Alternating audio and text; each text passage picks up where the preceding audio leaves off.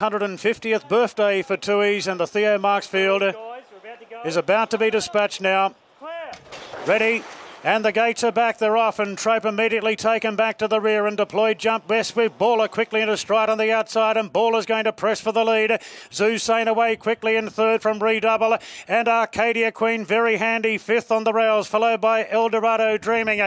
Then came Tom Melbourne further back to Volce Velope. Second last is Gem Song, and Trope about 6-7 lengths off at the rear. Down the side and Deploy holds the front by 3/4 to Baller on the quick backup. Zusane in a handy third, just shading the favourite Arcadia Queen.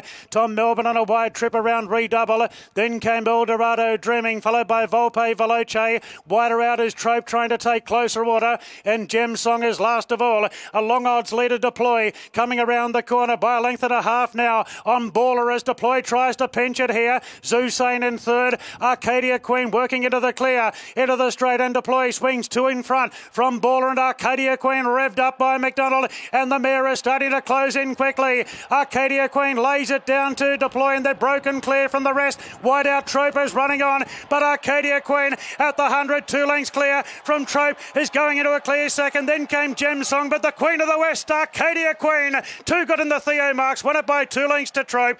Gem Song third, then came Redouble. Further back to Zusane, Eldorado Dreaming, Deploy weakened out, followed then by Tom Melbourne from Volpe Veloce, and Baller wasn't up to the task. Arcadia Queen, welcome to Sydney. The Everest preparation is officially underway for the Bob Peters race to Arcadia Queen. This outstanding mare sitting in a very prominent position in the run, and the moment James McDonald worked her into clear running early stages of the